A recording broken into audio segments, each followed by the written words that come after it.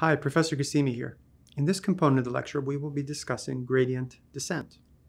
So to motivate our conversation about gradient descent today, I'd like to take us back to logistic regression, which was a topic we covered earlier in the lecture series.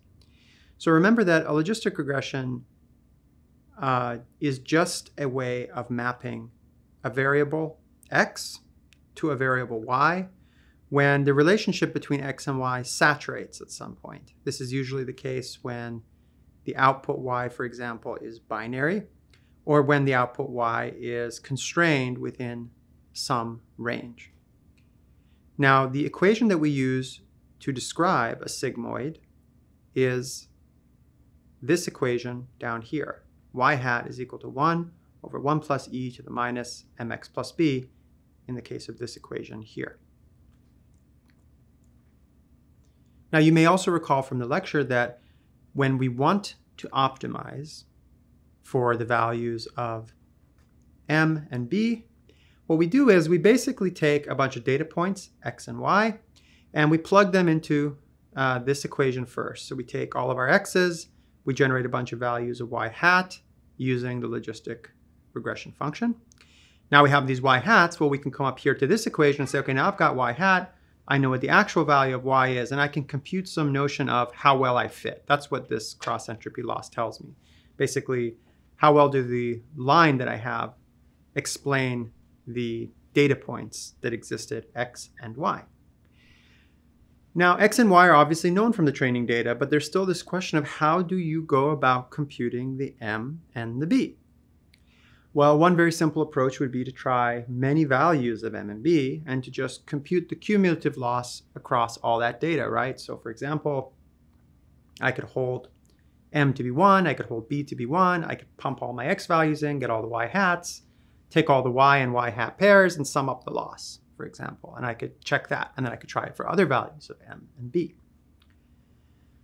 So visually, the way that would look is, let's assume we had a data set that looked something like this. This is just a Python plot of the same example that we discussed earlier. I've got x here as the number of exclamation mark characters in some example text, and then y here is, for example, the sentiment of the text, where 1 is positive and 0 is negative. And one thing I could try to do is I could iterate over many different values of m and b, right? So in this case, each of the color of the lines corresponds to a different value of b when I've hold m to be 1. And what you can see is that as a function of the value of that parameter, the line is shifting around. Now, if I just used my eyeballs, I'd probably say, b equals -7 looks about right. I mean, it looks like that red line, the dark one here, is probably the best fit for the model given these data points that I have here in purple. And so obviously that was just for one value of the parameter, which was b down here.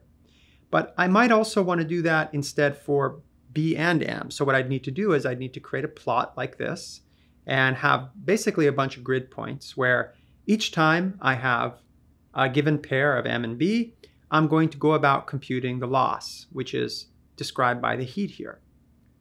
Now, just remember that this loss here, bluer is better, right? Because you want to have less loss. That corresponds to better parameter values.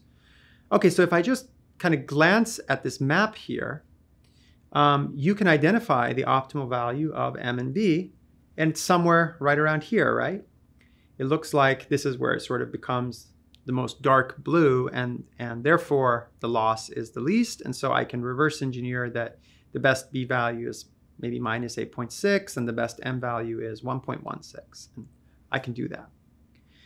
Well, this is great, right? And there might be a question of, well, why won't you just do this for every number of parameters that could exist in any number of models? And the reason is because we can do this when there's 2 dimensions and we're not searching a very large grid. But imagine what happens when we have a larger number of dimensions. Let's say that we have 10 dimensions. Now there's a third axis coming out this way, so we have a cube that we would have to go after. A fourth axis would be a set of cubes, let's say over time.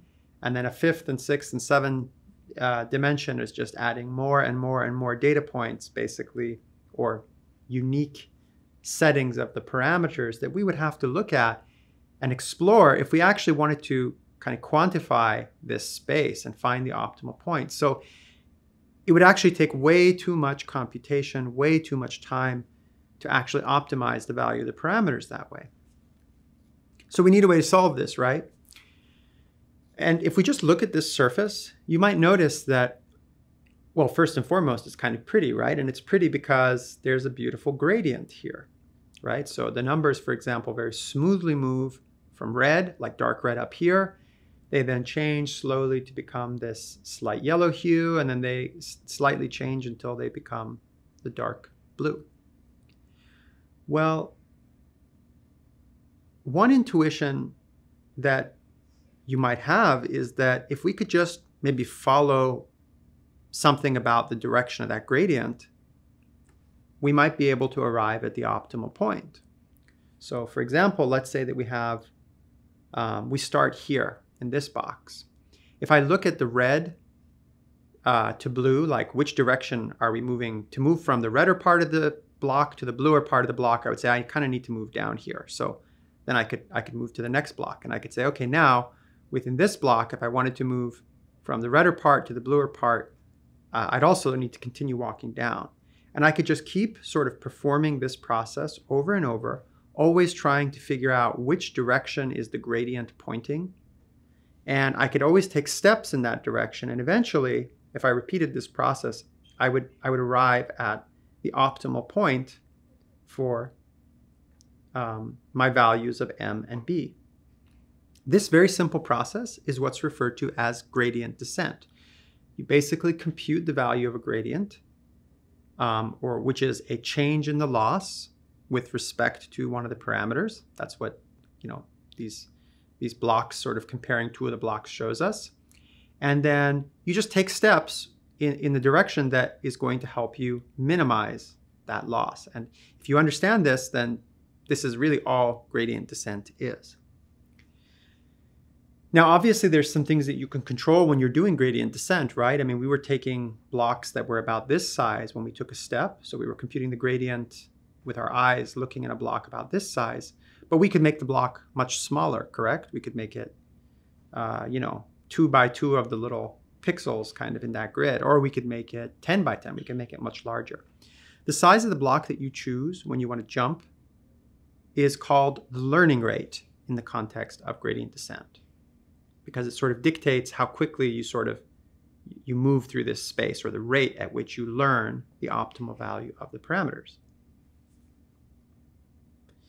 Now, you were hopefully able to see in that plot before that you can compute a gradient computationally. So for example, you could take a value of m, and you could add, for a given value of m, you could add a very small number to it. Let's call it epsilon. And then you could see how the loss changes with respect to that. And you could get some information about the gradient in m with respect to the loss. And you could do that completely computationally. Another way that you could do it, of course, is analytically. So you could formally compute the partial derivative of the loss with respect to m. And you could get a closed form, as we see here, that expresses, with respect to each of the data points, pairs x, y, and our estimate of y that comes from our sigmoid, what is the change in the loss with respect to m. And so you could then and for any value of m, you could use this equation to go about identifying which direction to sort of step.